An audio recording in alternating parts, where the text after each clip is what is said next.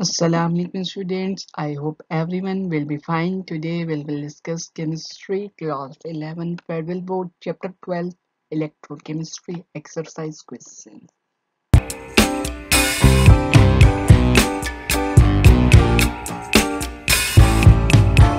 Now we will discuss question number 14. Balance the following reactions by ion electron method. जो part A है वो क्या है जी? SO2 plus MnO4 minus will get converted into Mn plus 2 plus HSO4 minus. Step 1 है जी, identify those elements which undergo change in oxidation number by writing their oxidation number above each element. सबसे पहले हमने तमाम elements के ऊपर उनका respective oxidation number write down कर देना है। अब SO2 में जो है ऑक्सीजन का क्या होता है -2, तो 2 इंटू -2, तो सल्फर का आ जाएगा यहाँ पे 4 और ये वाले जो नंबर है इक्वल टू 0 4 MnO4 माइनस, तो यहाँ पे अब -2 ऑक्सीजन का, ऑक्सीजन 4 है तो 4 इंटू -2 और इसको हमने रखे है इक्वल टू -1, तो हमारे पास मैंगनीज या Mn का ऑक्सीडेशन नंबर आएगा +7। नेक्स्ट है जी हमारे पास Mn+2 का ऑक्सीडेशन नंबर +2 और फॉर HSO4 माइनस हाइड्रोजन का 1 और ऑक्सीजन का होता है -2। यहाँ पे 4 ऑक्सीजन है तो 4 into -2 plus 1 is equal to -1। हमारे पास आ जाएगा सल्फर का ऑक्सीडेशन नंबर +6। नेक्स्ट स्टेप है जी split the reaction in half reaction. हमने जो है ऑक्सीडेशन हाफ रिएक्शन और रिडक्शन हाफ रिएक्शन में ओवरऑल रिएक्शन को ब्रेक डाउन कर देना है। तो ऑक्सीडेशन हाफ रिएक्शन में क्या आएगा? SO2 will get converted into HSO4 minus, क्योंकि SO2 में जो सल्फर का ऑक्सीडेशन नंबर है वो क्या है?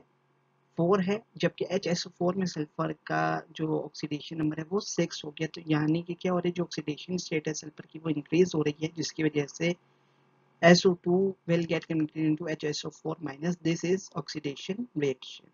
Now reduction half reaction क्या होगा? MnO4 minus will get converted into Mn plus 2.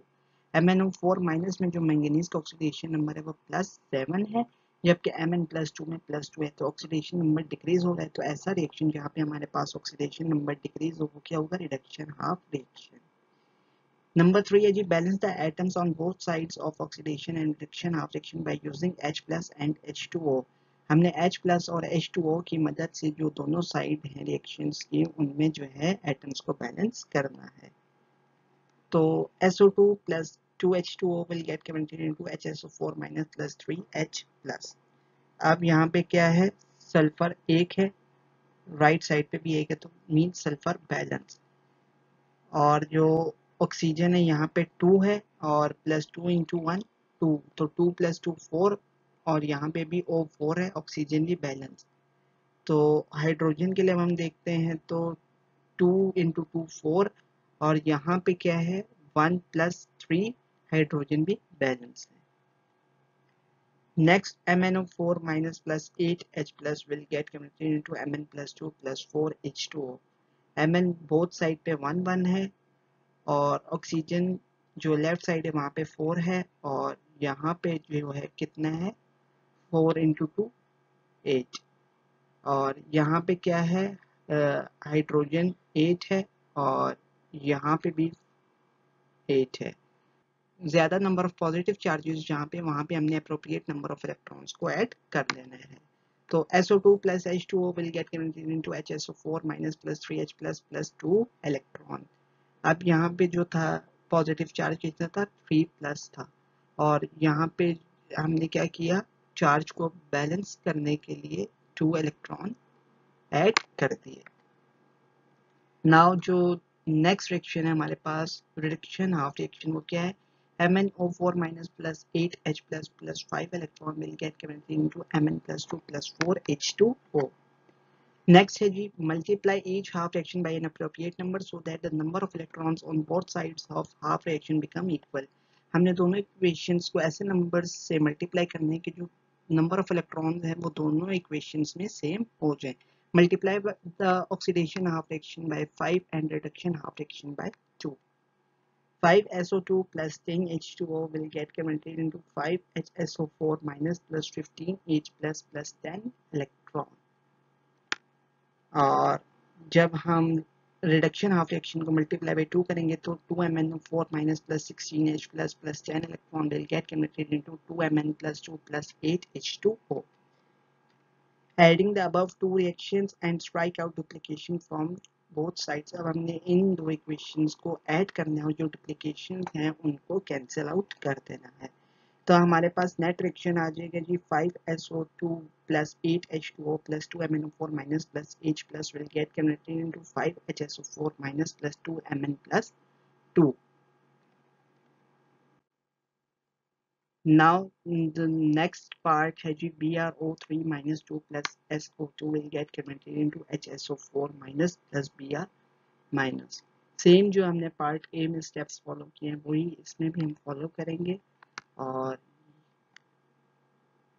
सबसे पहले हम identify those elements which undergo change in oxidation number by writing there oxidation number above each element. BrO3 minus 2 में हो जाएगा -2, SO2 में 0, Br -1 में -1 और for HSO4 it will be -1. Next is split the reaction in half reaction. Oxidation half reaction होगा SO2 will get converted into HSO4 minus. Reduction half reaction होगा BrO3 minus 2 will get converted into Br minus. Next is balance the atoms on both sides of oxidation and reaction half reaction by using H plus and H2O. और तो हमारे पास क्या हो जाएगा जी SO2 plus 2H2 will get converted into HSO4 minus plus 3H plus. अब यहाँ पे क्या है, सल्फर भी बैलेंस है, ऑक्सीजन भी दोनों साइड्स के ऊपर बैलेंस है और हाइड्रोजन भी बैलेंस है. नेक्स्ट जो रिडक्शन ऑफ रिएक्शन की बैलेंसिंग है वो उसकी इक्वेशन आएगी BrO3 minus 2 plus 6H plus will get converted into Br minus plus 3H2O. Now elements balance हो गए दोनों इक्वेशंस में. नेक्स्ट हमारे पास स्टेप था जी कि हमने जो नंबर ऑफ चार्जेस हैं उनको बैलेंस करना है by adding appropriate number of electrons to the more positive side. तो SO2 plus 2H2O will get converted into HSO4 minus plus 3H plus 2 electron.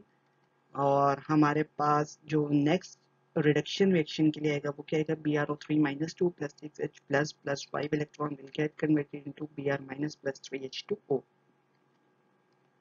Next हमने क्या करना है, इन दोनों इक्वेशंस को ऐसे नंबर के साथ मल्टीप्लाई करना है कि जो नंबर ऑफ इलेक्ट्रॉन्स है दोनों इक्वेशन में वो सेम हो जाए.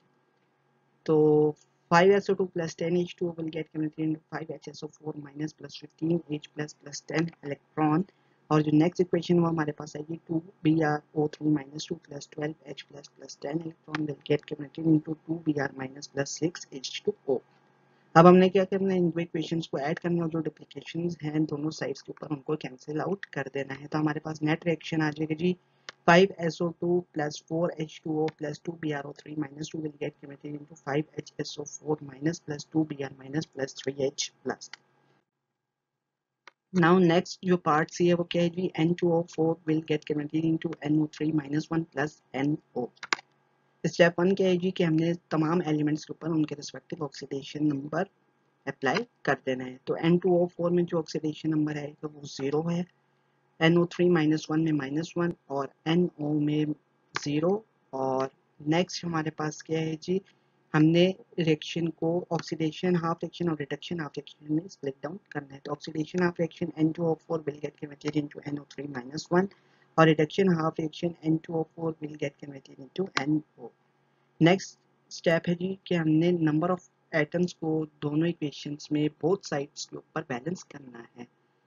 N2O4 plus 2H2O will get converted into 2NO3 minus 1 plus 4H plus और N2O4 plus 4H plus will get converted into 2NO plus 2H2O. Next है जी हमारे पास हमने क्या करना है, नंबर ऑफ चार्जेस को बैलेंस करना है. N2O4 plus 2H2O will get converted into 2NO3 minus 1 plus 4H plus 2 electron. तो N2O4 plus 4H plus 4 electron will get converted into 2NO plus 2H2O. Next है जी multiply each half reaction by appropriate number ताकि जो हमारे पास number of electrons है वो balance हो जाए. तो जो इक्वेशन आएगी हमारे पास वो क्या आएगी जी 2N2O4 plus 4H2O will get converted into 4NO3 minus 1 plus 8H plus 4 electron. और जो नेक्स्ट इक्वेशन आएगी वो आएगी जी N2O4 plus 4H plus 4 electron will get converted into 2NO plus 2H2O। Next हमने क्या करना है, इन दो इक्वेशंस को ऐड करना है, जो दोनों साइड्स के ऊपर डुप्लीकेशन है हमने उनको कैंसिल आउट करके तो नेट रिएक्शन हमारे पास आ जाएगा 3N2O4 plus 2H2O will get converted into 4NO3 minus 1 plus 2NO plus 4H plus. Next है जी हमारे पास part D, Sn plus 2 plus Fe plus 3 will get converted into Sn plus 4 plus Fe plus 2। सबसे पहले हमने क्या करना है, तमाम elements के ऊपर उनको ऑक्सीडेशन नंबर अप्लाई कर देना है। Sn plus 2 में प्लस 2, Fe plus 3 में प्लस 3, Sn plus 4 में प्लस 4 और Fe plus 2 में प्लस 2। नेक्स्ट हमने क्या करना है, ऑक्सीडेशन हाफ रिएक्शन और रिडक्शन हाफ रिएक्शन में रिएक्शन को स्प्लिट डाउन कर देना है। तो ऑक्सीडेशन में आएगा Sn plus 2 will get converted into Sn plus 4 और रिडक्शन में आएगा Fe plus 3 will get converted into Fe plus 2। Balance the atoms on both sides of oxidation and reduction half reaction by using H plus and H2O। तो जो हमारे पास वो आएगी Sn plus 2 will get converted into Sn plus 4 और Fe plus 3 will get converted into Fe plus 2। Next है जी हमारे पास, हमने दोनों साइड्स के ऊपर चार्ज को बैलेंस करना है। Sn plus 2 will get converted into Sn plus 4 plus 2 electron और Fe plus 3 plus 1 electron will get converted into Fe plus 2। Next हमने क्या करना है जी, दोनों इक्वेशंस को अप्रोप्रिएट नंबर के साथ मल्टीप्लाई करना है ताकि नंबर ऑफ इलेक्ट्रॉन्स हमारे पास बैलेंस हो जाए। Sn plus 2 will get converted to Sn plus 4 plus 2 electron and 2Fe plus 3 plus 2 electron will get converted into 2Fe plus 2। Next हमने क्या करना है, इन दो इक्वेशंस को ऐड करना है, जो डुप्लीकेशन तो दोनों साइड्स के ऊपर उनको कैंसिल आउट करके तो हमारे पास नेट रिएक्शन आ जाएगा जी Sn plus 2 plus 2 Fe plus 3 will get converted into Sn plus 4 plus 2 Fe plus 2। Next है जी हमारे पास part E, H2O2 plus MnO4 minus 1 will get converted into Mn plus 2 plus O2। हमने क्या करना है, उन elements के ऊपर ऑक्सीडेशन नंबर अप्लाई करके तो हमने देखना है कि कौन सा एलिमेंट अंडरगो कर रहा है ऑक्सीडेशन रिडक्शन रिएक्शन और कौन सा एलिमेंट अंडरगो हो रहा है ऑक्सीडेशन हाफ रिएक्शन और कौन सा एलिमेंट अंडरगो हो रहा है रिडक्शन हाफ रिएक्शन। H2O2 में ऑक्सीडेशन नंबर 0, MnO4 -1 में -1, Mn plus 2 में +2 और O2 में 0। नेक्स्ट है जी हमारे पास स्प्लिट हमने करना है reaction in oxidation half reaction और रिडक्शन हाफ रिएक्शन। ऑक्सीडेशन में होगा H2O2 will get converted into O2 और रिडक्शन में होगा MnO4 -1 will get converted into Mn plus 2। Next हमने क्या करना है कि दोनों साइड्स के ऊपर एटम्स को बैलेंस करना है। H2O2 will get converted into O2 plus 2H plus और MnO4 -1 plus 8H plus will get converted into Mn plus 2 plus 4H2O। Next है जी हमारे पास जो अगला स्टेप है वो क्या है जी, हमने दोनों साइड्स के ऊपर चार्ज को बैलेंस करना है। H2O2 will get converted into O2 plus 2H plus 2 electron और जो नेक्स्ट इक्वेशन है वो आएगी MnO4 -1 plus 8H plus 5 electron will get converted into Mn plus 2 plus 4H2O। Next हमने क्या करना है, दोनों इक्वेशंस को एप्रोप्रिएट नंबर के साथ मल्टीप्लाई करना है कि हमारे पास नंबर ऑफ इलेक्ट्रॉन्स बैलेंस हो जाए। तो 5H2O2 will get converted into 5O2 plus 10H plus 10 electron और जो नेक्स्ट इक्वेशन हुआ हमारे पास आएगी थी 2MnO4 -1 plus 16H plus 10 electron will get converted into 2Mn plus 2 plus 8H2O। Next हमने क्या करना है, इन दो इक्वेशंस को ऐड करना है, जो डुप्लीकेशन है दोनों साइड्स के ऊपर उनको हमने कैंसिल आउट करके तो नेट रिएक्शन हमारे पास आ जाएगा जी 5H2O2 plus 2MnO4 -1 plus 6H plus will get converted into 5O2 plus 2Mn plus 2 plus 8H2O। Next है जी हमारे पास F part Cr2O7 -2 plus Cl -1 will get converted into Cr plus 3 plus Cl2। उसके लिए हमने क्या करना है, सबसे पहले ऑक्सीडेशन नंबर तमाम एलिमेंट्स के ऊपर अप्लाई करना है। तो Cr2O7 -2 में -2 और Cl -1 में -1, Cr plus 3 में +3 और Cl2 में 0। नेक्स्ट है जी हमने रिएक्शंस को स्प्लिट करना है in oxidation of reaction and reduction of reaction. तो ऑक्सीडेशन में Cl -1 will get converted into Cl2 और रिडक्शन में Cr2O7 -2 will get converted into Cr plus 3।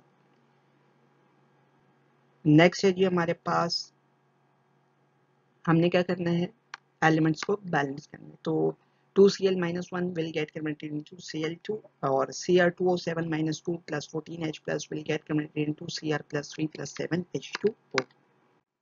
Next हमने क्या करना है, नंबर ऑफ चार्जेस को बैलेंस करना है।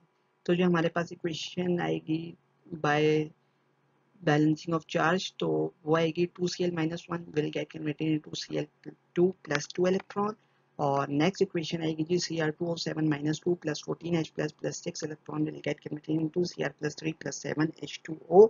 अब हमने क्या करना है, इन दो इक्वेशंस को ऐसे नंबर्स के साथ मल्टीप्लाई करना है कि हमारे पास दोनों साइड्स के ऊपर जो हाफ रिएक्शंस में नंबर ऑफ इलेक्ट्रॉन्स आ रहे हैं वो बैलेंस हो जाए। तो हमारे पास जो इक्वेशन है वो आएगी जी 6Cl-1 will get converted into 3Cl2 plus 6 electron और जो नेक्स्ट इक्वेशन है वो आएगी जी Cr2O7-2 plus 14H plus 6 electron will get converted into Cr plus 3 plus 7H2O। Next हमने क्या करना है, इन दो इक्वेशंस को ऐड करना है, जो दोनों साइड्स के मल्टीप्लिकेशन है हमने उनको कैंसिल आउट करके तो नेट रिएक्शन हमारे पास आ जाएगा 6Cl-1 plus Cr2O7-2 plus 14H plus will get converted into 3Cl2 plus Cr plus 3 plus 7H2O।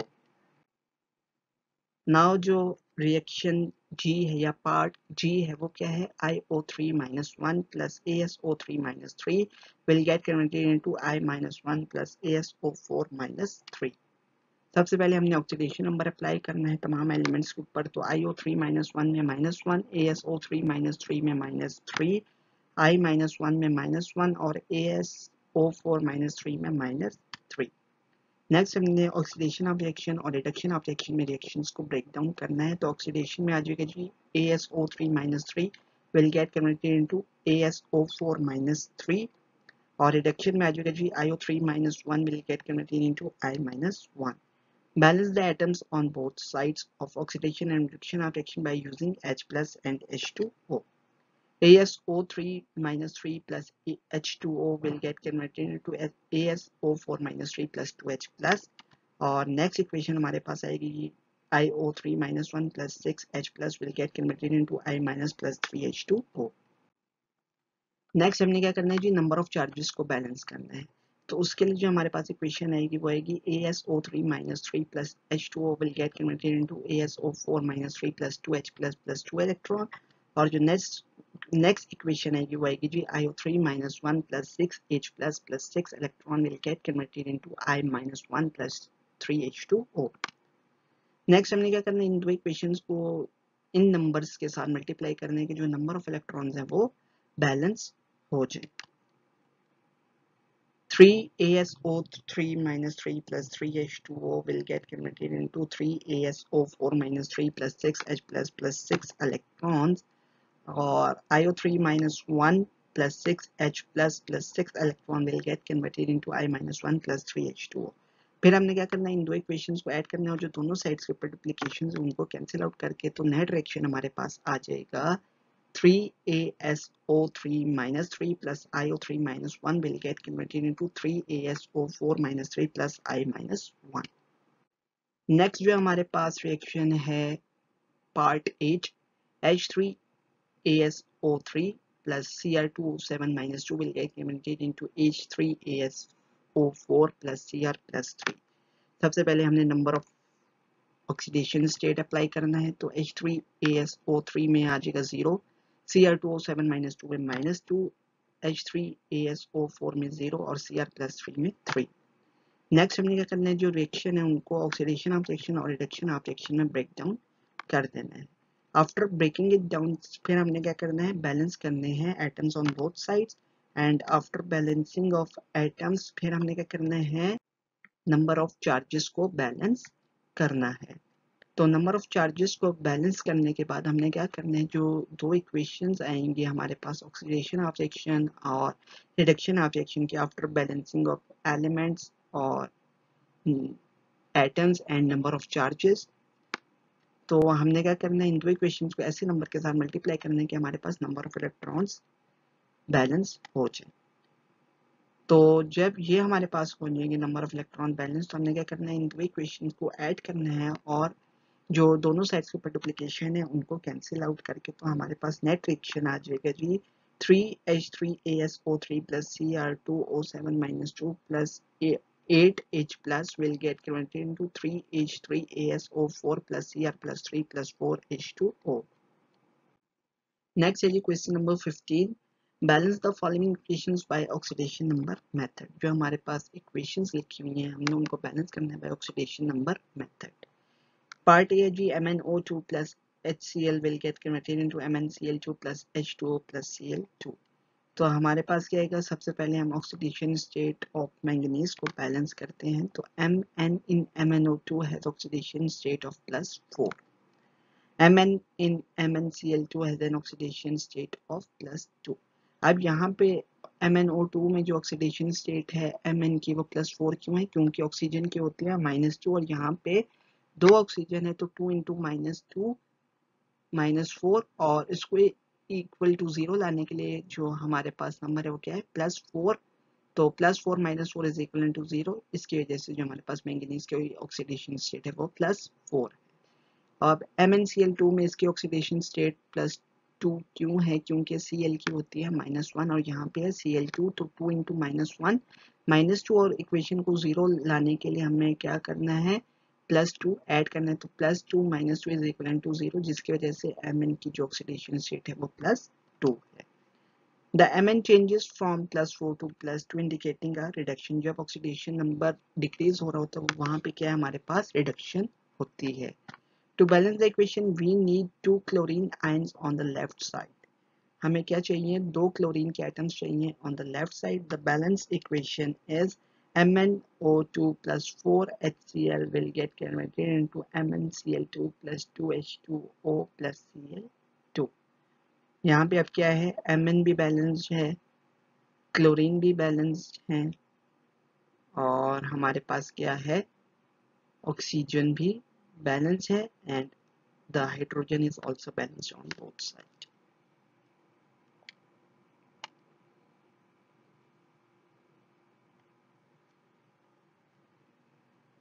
Next है जी HNO3 plus HI will get converted into NO plus I2 plus H2O.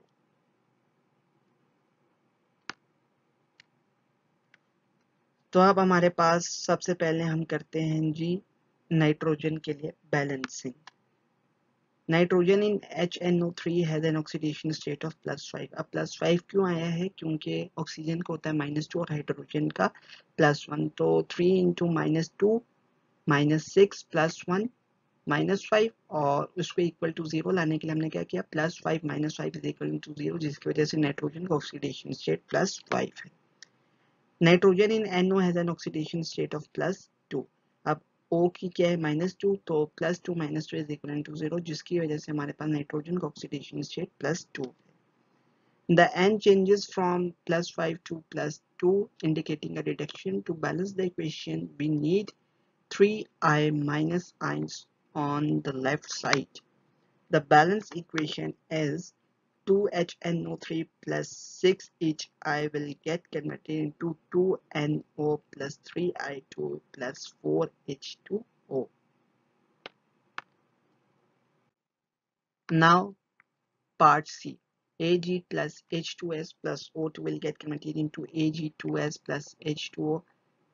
Ag की oxidation state हम apply करेंगे. Ag in Ag has an oxidation state of 0 और Ag2S में oxidation state क्या होगी +1 क्योंकि sulphur की क्या होती है -2. तो -2 को बैलेंस करने के लिए हमें क्या चाहिए +2. तो 2 इंटू +1 करेंगे तो हमारे पास +2 -2 तो हमारे पास जो इक्वेशन है वो बैलेंस हो जाएगी जिसकी वजह से जो Ag का ऑक्सीडेशन स्टेट है वो +1 है. अब यहाँ पे क्या Ag का ऑक्सीडेशन नंबर 0 से +1 में चेंज हो रहा है और जब गेन इन ऑक्सीडेशन नंबर हो तो वहाँ पे क्या है ऑक्सीडेशन रिएक्शन हो रहा होता है. To balance the equation we need 4Ag on the left side. The balance equation is 4Ag plus 2H2S plus O2 will get converted into 2Ag2S plus 2H2O. Part D है जी Zn plus HNO3 will get converted into ZnNO3 2 plus NO plus H2O. Balancing the oxidation state of zinc. Zinc in zinc has an oxidation state of 0 or zinc in ZnNO3 twice has an oxidation state of +2. The zinc changes from 0 to +2, उसका जो oxidation state है 0 से +2 में जा रहा है, उसका क्या मतलब ऑक्सीडेशन हो रही है। और बैलेंस करने के लिए हमें क्या चाहिए, 2NO चाहिए ऑन द राइट साइड। तो बैलेंस इक्वेशन हमारे पास आ जाएगी जी 3Zn plus 8HNO4 will get converted into 3Zn into NO3 twice plus 2NO plus 4H2O। Next है जी हमारे पास part E, Cu plus H2SO4 will get converted into CuSO4 plus SO2 plus H2O। सबसे पहले हमने क्या करना है, ऑक्सीडेशन स्टेट ऑफ कॉपर लिखनी है। Copper in copper has an oxidation state of 0 and copper in copper sulphate has an oxidation state of +2। The copper changes from 0 to +2, इसका क्या मतलब है, ऑक्सीडेशन हो रही है। तो इक्वेशन को बैलेंस करने के लिए हमें क्या चाहिए, SO2 चाहिए on right side. The balance equation is Cu plus 2H2SO4 plus will get converted into CuSO4 plus SO2 plus 2H2O. Now part F. Br2 plus NaOH will get converted into NaBr plus NaBrO3 plus H2O. सबसे पहले हमने क्या करना है, oxidation state of bromine को balance करना है। Bromine in Br2 has an oxidation state of 0 और NaBr में ब्रोमीन का ऑक्सीडेशन स्टेट है -1। Br in NaBrO3 has an oxidation state of +5। अब Br का जो है वो चेंज हो रहा है oxidation state from 0 to -1 and +5, indicating both reduction and oxidation. The balance equation के लिए हमें क्या चाहिए है, NaBrO3 चाहिए on the right side. The balance equation is 3Br2 plus 6NaOH will get converted into 5NaBr plus NaBrO3 plus 3H2O. Now, next part is part G. HI plus H2SO4 will get converted into I2 plus SO2 plus H2O. सबसे पहले हमने oxidation state of जो iodine की है उसको balance करना है। तो I in HI has an oxidation state of -1 and I in I2 has an oxidation state of 0। अब जो आयोडीन की ऑक्सीडेशन स्टेट है वो -1 से 0 में जा रही है, इसका क्या मतलब है, ऑक्सीडेशन हो रही है। To balance the equation we need 3I2 on the right side. तो बैलेंस इक्वेशन हमारे पास आ जाएगी जी 2HI plus H2SO4 will get converted into I2 plus SO2 plus 2H2O। Part H है जी हमारे पास NaClO2 plus Cl2 will get converted into NaCl plus ClO2।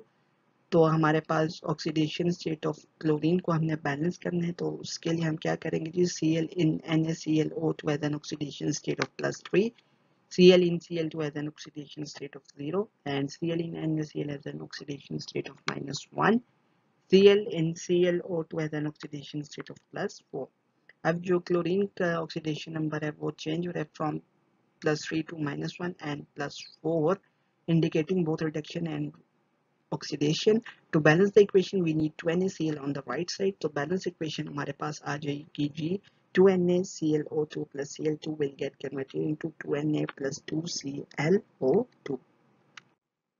Next है जी हमारे पास part I, Na plus H2O will get converted into NaOH plus H2। सबसे पहले हमने क्या करना है जी, ऑक्सीडेशन स्टेट ऑफ सोडियम यानी कि Na की ऑक्सीडेशन स्टेट को बैलेंस करना है। Na in Na has an oxidation state of 0, Na in NaOH has an oxidation state of +1। Na changes from 0 to +1, indicating oxidation। To balance the equation we need 2NaOH on the right side। The balance equation is 2Na plus 2H2O will get converted into 2NaOH plus H2। Now the next is question number 16. A dead lead storage battery has 5 grams of PbSO4 lead sulfate deposited on each of its anode. It is connected to a charger that supplies 0.12 ampere of current at a voltage of 13 volt. To which electrode, lead or lead oxide, should the anode of charger be connected? Write the half reaction occurring at this electrode during charge. Battery can be recharged by connecting its anode to the negative terminal of the direct current and cathode to the positive terminal of the direct current। Battery को हम recharge कर सकते हैं by connecting जो anode होता है उसको negative terminal of direct current और कैथोड को positive terminal of direct current से कनेक्ट कर दें तो बैटरी को रिचार्ज किया जा सकता है। Reverse chemical reaction occur at anode and cathode of the battery. और जब हम ऐसा करेंगे तो हमारे पास क्या होगा, जो केमिकल रिएक्शन है बोथ एनोड एंड कैथोड वो रिवर्स हो जाएगा। दस deposition of laid on anode and lead oxide on cathode takes place.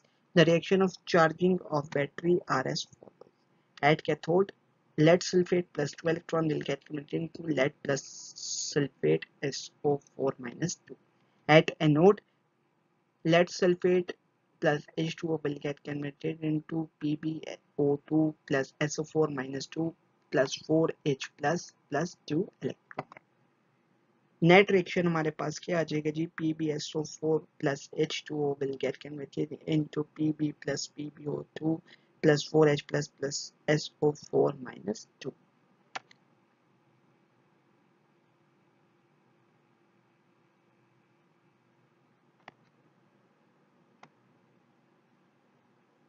After recharging, H2SO4 solution is concentrated again, bringing density to its initial value. Recharging के बाद क्या होगा, जो H2SO4 का सॉल्यूशन है वो कंसंट्रेटेड हो जाएगा, जिसकी वजह से जो डेंसिटी है इनिशियल वैल्यू में आ जाएगी। नाउ क्वेश्चन नंबर 17 है, जो calculate the mass of copper and produced by the electrolysis of CuSO4 at solution on passing by an ampere of current for 2 hours. What would be the volume of O2 at STP? हमारे पास current दिया हुआ है और time दिया हुआ है और हमसे पूछा गया है कि मास ऑफ कॉपर कितना प्रोड्यूस होगा और वॉल्यूम जो है O2 का कितना रिक्वायर होगा eight STP. Following reactions occurs at electrode. At anode, 2H2O will get converted into O2 plus 4H plus 4 electron, or at cathode, Cu plus 2 electron will get converted into Cu. Time हमें given है 2 hours और in second 7200, current है 5 ampere. Charge के लिए formula लगाएंगे current into time, तो charge हमारे पास आ जाएगा जी 36,000 कूलम एंड 96,500 कूलम होता है 1 फैराडे, तो 36,000 इक्वल टू हो जाएगा जी 1/96,500 multiply by 36,000 and this will be 0.3731 Faraday. In the electrolysis of molten bauxite, the cathode reaction is Cu plus 2 electron will get converted into Cu. It shows for every 2 moles of electron, 1 mole of copper is produced. 1 Faraday, 1 mole of electron, or 2 Faraday, 2 moles of electron, or 1 mole of copper. So 0.3731 Faraday is equivalent to 1 by 2 into 0.3731 is equivalent to 0.1866 moles. Atomic mass of copper क्या होता है 63.5 ग्राम पर मोल, तो 1 mole of copper के जो मास होगा वो कितना होगा 63.5 ग्राम, तो 0.1866 मोल्स ऑफ कॉपर का जो मास होगा वो कितना होगा 11.849 ग्राम. The reaction at anode is oxidation of O-2 ions. तो जो हमारे पास रिएक्शन है वो क्या आएगा 2H2O will get converted into O2 plus 4H plus 4 electron. It shows for every 4 moles of electrons 1 mole of O2 is produced. Her 4 moles of electrons के लिए 1 mole of O2 produced हो रहा है. 1 Faraday is equivalent to 1 mole of electron, तो 4 Faraday 4 moles of electron and 1 mole of O2. तो 0.3731 Faraday of charge produces 1 by 4 multiplied by 0.3731, 0.0933 moles. Next is the atomic mass of O2 32 gram per mole and 1 mole of O2 32 gram and 0.0933 moles of O2 32 multiplied by 0.0933, तो हमारे पास O2 का mass आ जाएगा जी 2.986 gram.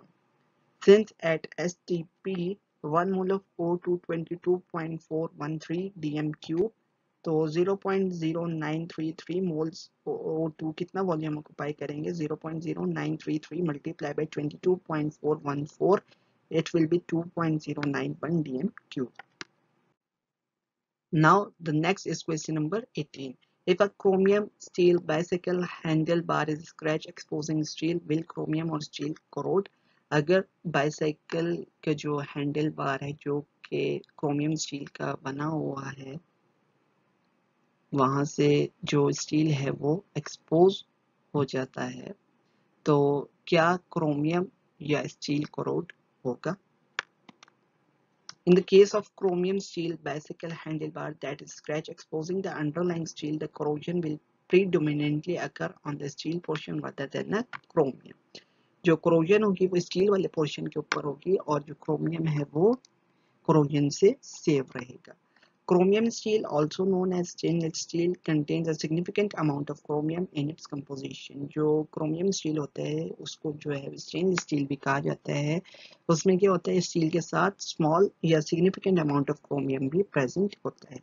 Chromium forms a protective oxide layer on the surface of steel. Chromium क्या करता है, steel के surface के ऊपर protective layer provide करता है, form करता है, which is protective layer against the corrosion, known as passive layer, which act as a barrier against corrosion.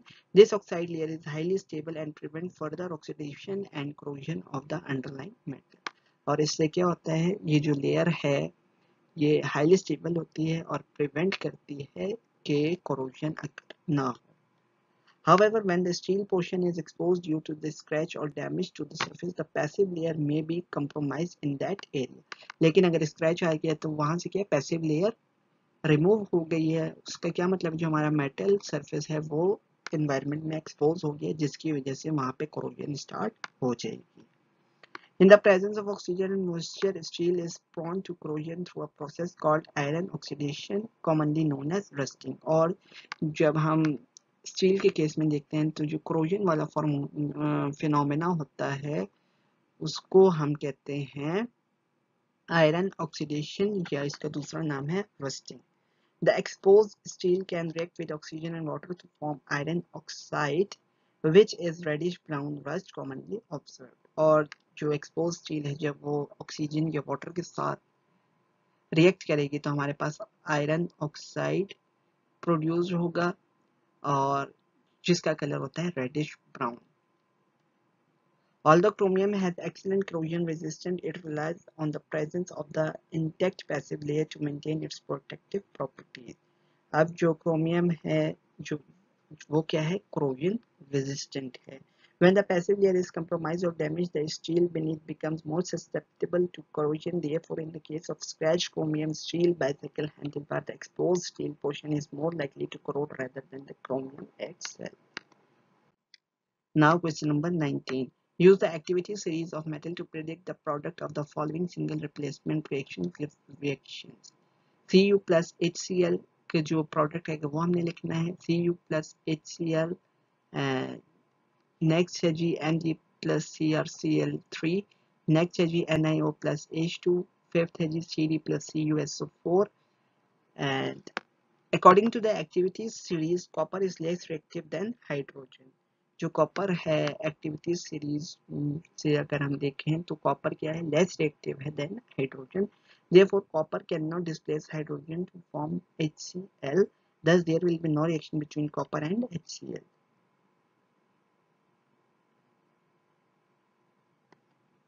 Next है जी हमारे पास zinc is more reactive than hydrogen according to the activity series. अब activity series में अगर देखा जाए तो zinc जो है वो ज्यादा रिएक्टिव है देन हाइड्रोजन.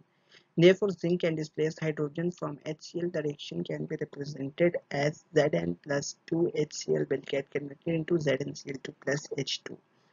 Next है जी magnesium is more reactive than chromium. जो मैग्नीशियम है वो क्रोमियम से ज्यादा रिएक्टिव है. Hence, magnesium can displace chromium to form chromium chloride. The reaction can be represented as Mg plus CrCl3 will get converted into MgCl2 plus Cr. Next है जी हमारे पास according to the activity series hydrogen is more reactive than निकल. Hydrogen क्या है, निकल से ज्यादा reactive है. Therefore, hydrogen can displace oxygen from निकल oxide. The reaction can be represented as NiO plus H2 will get converted into Na plus H2O. Next है जी cadmium is more reactive than copper according to the activity series. Cadmium क्या है, copper से ज्यादा reactive है. Hence, cadmium can replace copper from copper sulfate. The reaction can be represented as Cd plus CuSO4 will get converted into Cd या cadmium sulphate plus Cu.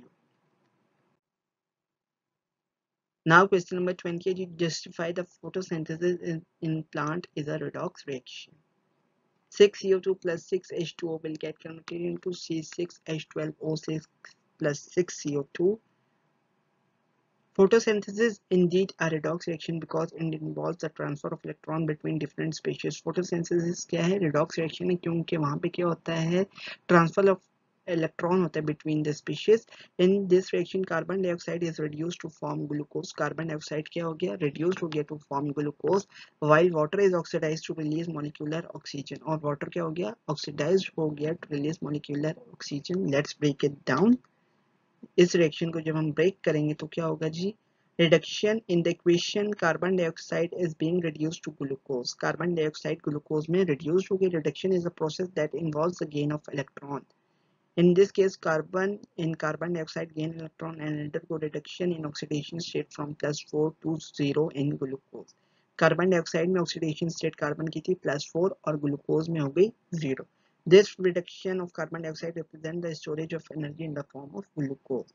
और इस reduction से हमें क्या पता लग रहा है? Storage of energy in the form of glucose. Next है जी oxidation. Simultaneously, water is being oxidized to produce molecular oxygen. Water में जो ऑक्सीजन है वो ऑक्सीडाइज हो गया to form molecular oxygen. Oxidation is the process that involves the loss of electron. In this case, hydrogen in water loses electron and undergoes oxidation. इसमें जो है क्या होगा? हाइड्रोजन जो है वाटर में वो क्या करेगा? इलेक्ट्रॉन को लूज करेगा और अंडरगो होगा oxidation. The oxidation state of hydrogen in water changes from 0 to +1 in molecular oxygen O2. और जो ऑक्सीडेशन स्टेट है ऑक्सीजन का वो क्या है?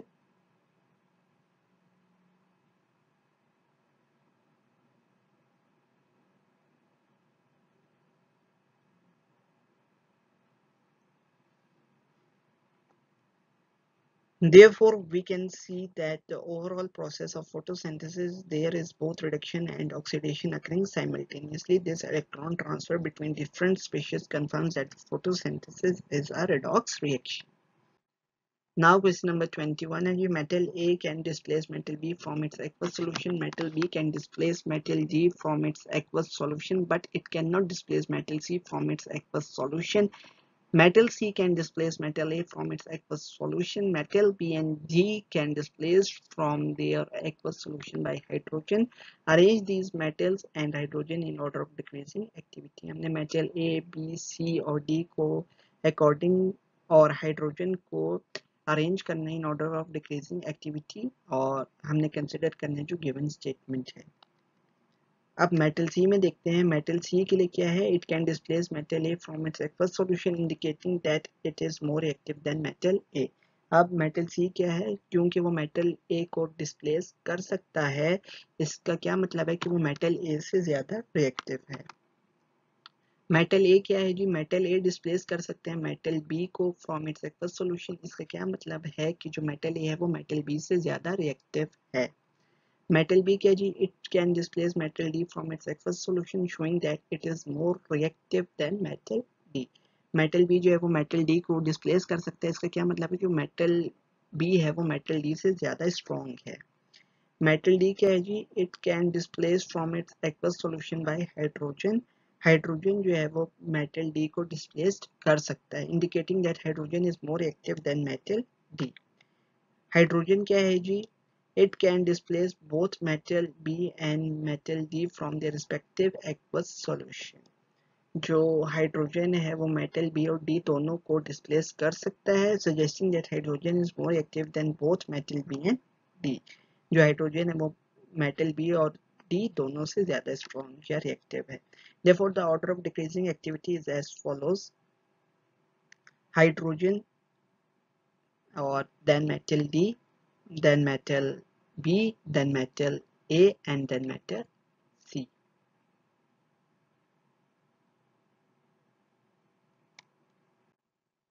Now the next is question number 22. Differences in the standard potentials of electrodes A and B.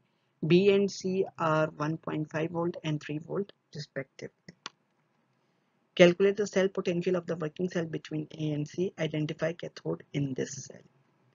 E naught of cell क्या आएगा जी? E naught of cathode minus E naught of anode.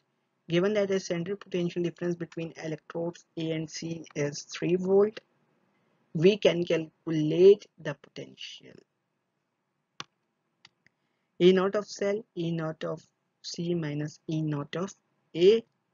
So E naught of cell is equivalent to minus E naught of A minus E naught of C, taking the negative of both potential to switch the sign. Sign की switching के लिए हमने क्या कर लिया, जो potential है उनको नेगेटिव ले लिया.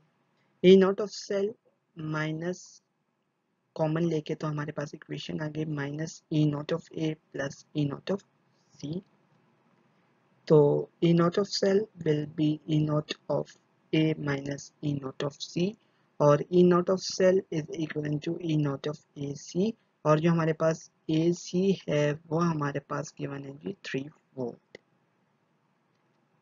Therefore the cell potential of the working cell between electrodes A and C is 3 volt.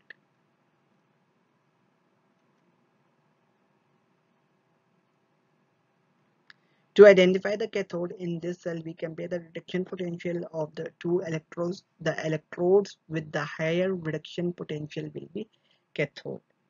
अब जब हमने कैथोड को आइडेंटिफाई करना है तो हमने क्या करना है, रिडक्शन पोटेंशियल जो दोनों इलेक्ट्रोड्स के हैं उनको कंपेयर करना है, और जिस इलेक्ट्रोड के ऊपर रिडक्शन पोटेंशियल ज़्यादा होगा तो वो वाला इलेक्ट्रोड क्या होगा, cathode.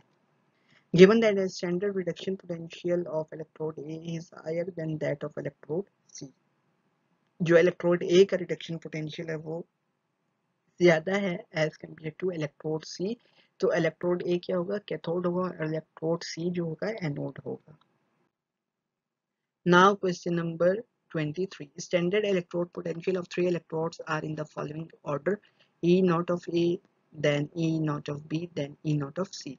Choose a node in the working cell when electrode A and C are joined in series, electrode B and C are joined in series, and electrode A and B are joined in series. तो electrode A का जो है वो highest potential है, और जो electrode C है उसका रिडक्शन पोटेंशियल सबसे कम है. अब एनोड क्या होता है, जहाँ पे हमारे पास रिडक्शन पोटेंशियल ज़्यादा होगा. तो अब ए में क्या है, रिडक्शन पोटेंशियल ज़्यादा है, तो जिसकी वजह से ए जो है वो क्या हो गया, एनोड हो गया, और इलेक्ट्रोड सी हो गया कैथोड. अब बी एंड सी में देखते हैं, जो बी का रिडक्शन पोटेंशियल है वो सी से क्या है, ज़्यादा है, तो जिसकी वजह से बी जो है वो एनोड होगा और सी क्या होगा, कैथोड होगा. पार्ट सी में अगर हम ए और बी का देखें तो ए का रिडक्शन पोटेंशियल बी की निस्बत क्या है, ज़्यादा है, तो जिसकी वजह से ए जो है वो एनोड होगा और बी क्या होगा, कैथोड. नाउ क्वेश्चन नंबर 24 है जी, evaluate the importance of standard reduction potentials. Standard reduction potential play a crucial role in understanding and predicting the behavior of redox reaction. हम स्टैंडर्ड रिडक्शन पोटेंशियल की मदद से redox reactions के behaviour को predict या understand कर सकते हैं. They provide valuable information about the relative strength of oxidizing and reducing agent and help to determine the feasibility and direction of electron transfer reaction. हमारे पास इलेक्ट्रॉन ट्रांसफर रिएक्शंस की direction भी determine हो जाती है. Here are some key reasons why standard reduction potentials are important. Predicting spontaneity. Standard reduction potential allow us to determine the spontaneity of redox reaction. हम redox reactions की spontaneity को describe या predict कर सकते हैं by the help of standard reduction potential. The more positive the reduction potential of a species, the more likely it is to be reduced and act as strong oxidizing agent. जितना ज़्यादा reduction potential positive होगा उतनी ज़्यादा उस species के chances हैं कि वो reduce हो जाए और वो act करे as a strong oxidizing agent. Conversely, a species with more negative reduction potential is more likely to be oxidized and act as a strong reducing agent. और जितना जितना reduction potential negativity की तरफ जाता जाएगा तो उतना ही क्या है, वो species oxidize होगी और act करेगी as an reducing agent. By comparing the reduction potentials of two species involved in a redox reaction, we can predict the direction of electron flow and whether the reaction will be spontaneous or not. हम जो है reduction potential के comparison से बता सकते हैं कि electron flow का डायरेक्शन क्या होगा और आया के जो रिएक्शन है वो स्पॉन्टेनियस है कि नहीं। Next is designing electrochemical system. Standard reduction potentials are essential in the design and optimization of electrochemical systems.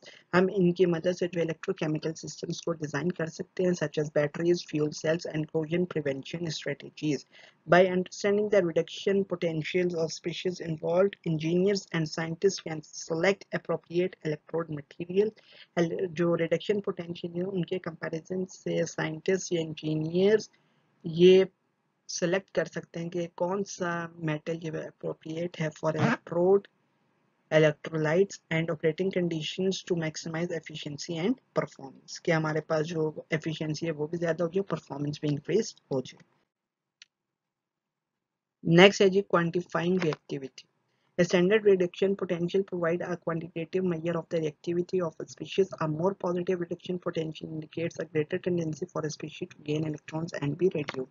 जितना ज़्यादा reduction potential ज़्यादा होगा उतनी tendency क्या है species की to gain electron बढ़ जाएगी और reduction हो जाएगी। This information is essential in understanding the reactivity of various elements, ions, and compounds in a redox reactions.